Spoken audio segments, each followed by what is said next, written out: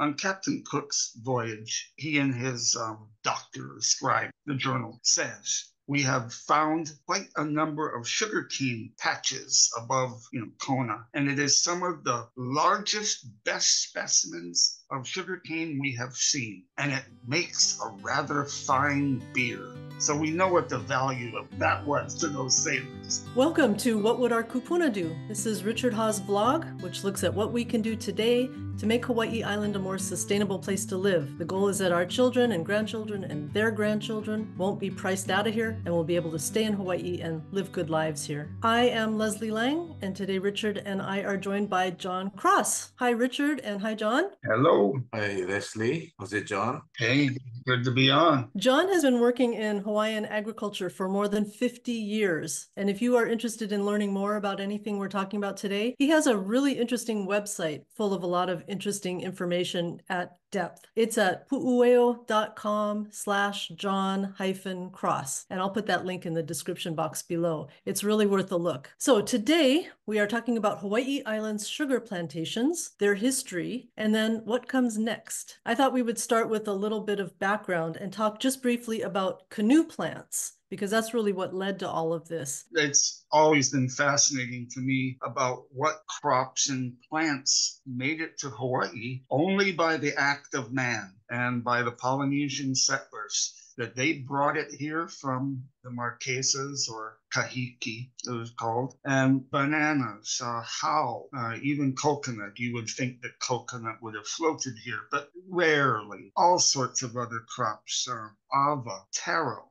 sugarcane. They could not have gotten here any other way except in a canoe. And so they're called canoe plants. And there are quite a few different varieties of these plants that came from the South. I was thinking that if I was traveling 2,000 miles away from home, I would want to take the best of what I have from my homeland and bring it to this new land to the north. So Hawaii ended up with some of the best that the Marquesas and Society Islands could produce. That's a great point, because I guess these canoe plants were both to sustain them on this long voyage across the ocean to find a new island home, and then also to plant. They were planning ahead. We need to be able to set up a society that supports us, so they brought the things that were important to them. Super interesting. And as I was thinking about this, Richard, I was thinking about how maia, or bananas, which are sort of your bailiwick all these years, were one of the canoe plants. So you really took that and ran with it. Good for you. And what John said that really hit the point was that if you had a choice and you're going to come up in a canoe, wouldn't you bring the best you had? And that's the bottom line, yeah? Yep.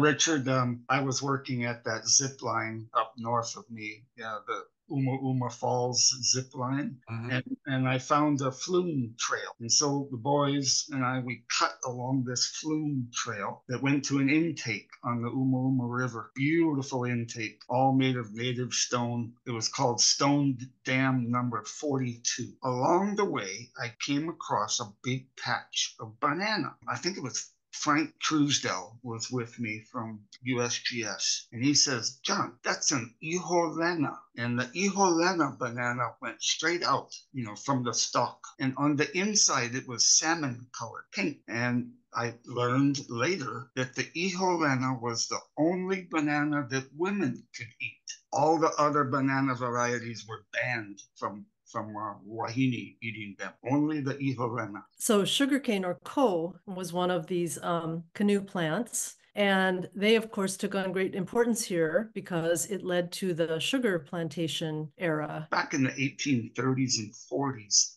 and this was specific to the area of Hilo. And Governor Kuakini brought Chinese sugar masters from China to help develop the sugarcane industry. So the Chinese, as immigrant laborers, didn't arrive until 1850, but Tongsis, the Chinese sugar masters, did. They were recruited. The Chinese sugar masters, the Tongsis, knew how to boil down cane juice and crystallize it. This was an art that was kept secret. It was a craft that they did not share with others. In fact, there are written accounts where the Tongsis, if they found out that another one of them shared the secret, of how to make crystallized sugar with the businessmen from America, they would be fined $500. Now, let me tell you, in 1840, $500 was like $500,000. Wow, that's so interesting. It was a technique, to get crystallized sugar. Otherwise, all you got was sweet syrup. John, can you describe Aiko and the origin of that name? And we're going back to the Tong Seas and the Chinese sugar masters. There were quite a few of them that were brought over by Governor Kuokini very early on in the sugar industry because they knew they could grow good cane and they just didn't know how to process it into crystallized sugar. So one of the men, the Tong Seas, was Lum Jo, and he started up in Kohala, and then he moved up his plantation, another plantation, to Lihue. Now you might think Lihue Kauai? No, in Waimea at the Lalamilo homesteads where there's a lot of crops and vegetables and everything being grown today. That's a small ahupua'a called Lihue. Oh, I didn't. Yeah. You go look on the tax maps, and there it is. Boy, you see this. This is where Lum Jo had his second mill. And after he closed that or sold that off, he moved to Hilo. And it was up on Amaulu Road. And this mill was a small mill, but it's described quite eloquently by visitors. That's where I shared with you some of the things from Lydgate when he visited this mill and how the fires were being stoked.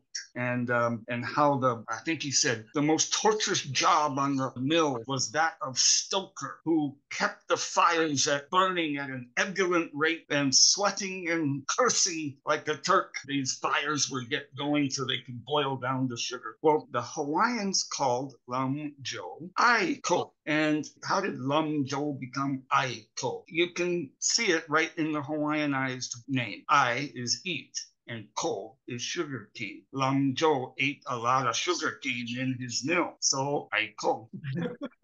That's great. So these early plantations from the Chinese side, they were probably 300 acres, maybe 500. They're very small, but there were quite a few of them. Then you had this mahele coming around and the businessmen wanting to get land. Then you had the Civil War come on, 1861 through 65, Civil War. And the South cut off all sugar to the North.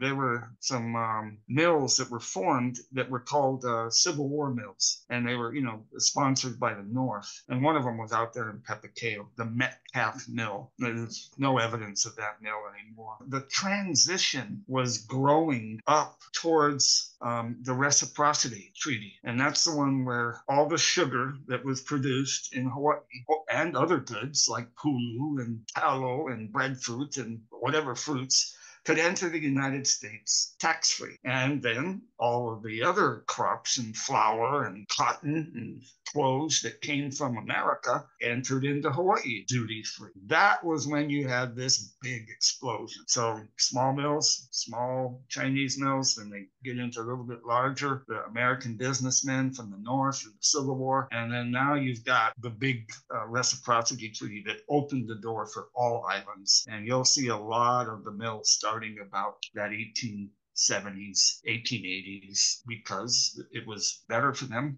to export sugar to the U.S. I think that's fascinating. And also, as an aside, well, a huge aside, that also is what led to plantation owners pushing for annexation by the United States, right? So they can continue with their sugar without being taxed. I mean, it's so interesting to look back and see how one thing leads to another, leads to another, leads to another. Yeah, in our vault at Papaiko, the Seed Brewer Vault, it's fascinating to see all these records that started from the Mahele and then went through, Kamehameha the Third, the Fourth, the Fifth, Luna Lilo, the Kalakaua, Liliuokalani, then the overthrow, and then you have all of a sudden these documents coming up by Sanford B. Dole, president of the Provisional Government of the Republic of Hawaii. And the Republic of Hawaii was actually the Kingdom of Hawaii that was called now the Republic. Fascinating to see this change, all in documents that are kept at the Olson Archives at Papaiko. That is really interesting.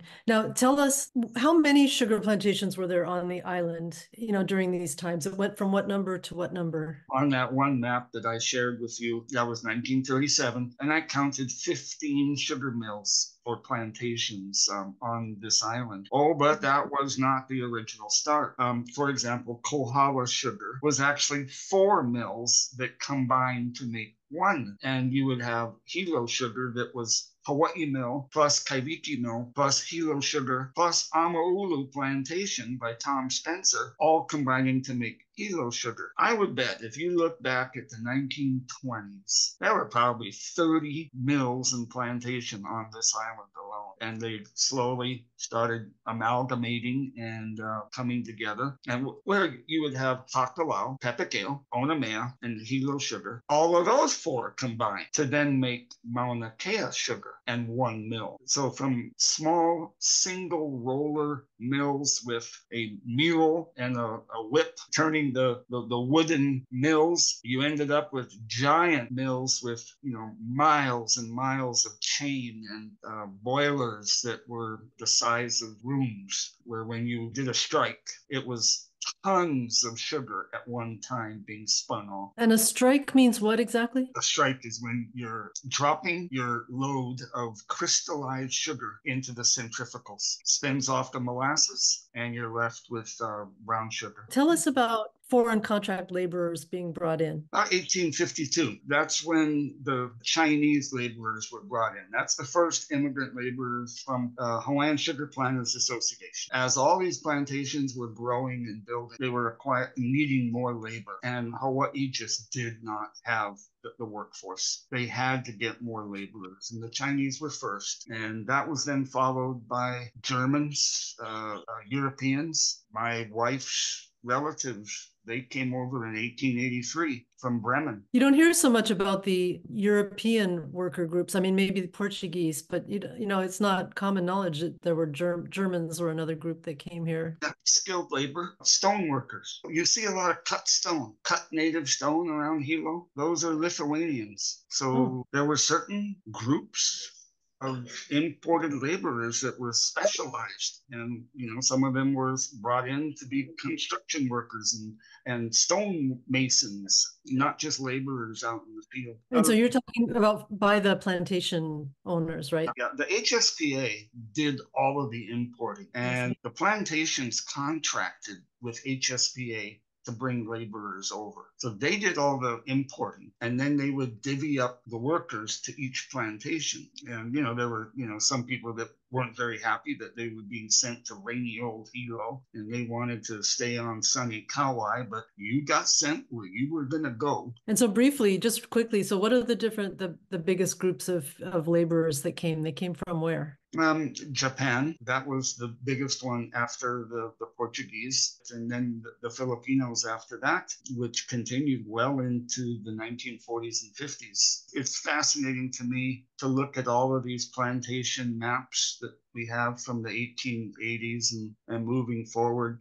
And on those maps, they all have their camp names. The camps are all around. And a lot of them are racial camps. They kept the Hawaiian camp here, and the Puerto Rican camp was over there, and the Spanish camp was up there. But what happened is that all those camps started melding together, and they did not have ethnic solidarity. They were starting to intermarry, just like the Tongsees. Each one of them took a Hawaiian wife, and some of those wives were of royalty, and that's why you see that land and power came to them through that. I remember Donald Uchima telling me about some of the baseball and basketball games they would have between the camps on the plantation, and it got rather feisty at times when you had all these people playing games and trying to make sure that their Hilo Sugar is going to beat Pepekeo,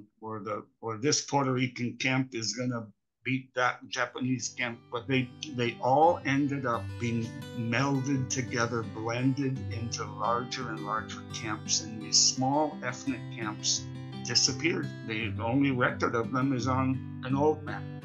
Well, thank you so much, John. And thanks for tuning in today. Next time, we are going to move on from the history of the sugar plantations to talk with John about the coastline from Hilo to Hakalau specifically, and what was happening there during the plantation days. Fascinating stuff. Thanks, both of you, and we will be back in 2 weeks with our next episode with John Cross. Ahui ho!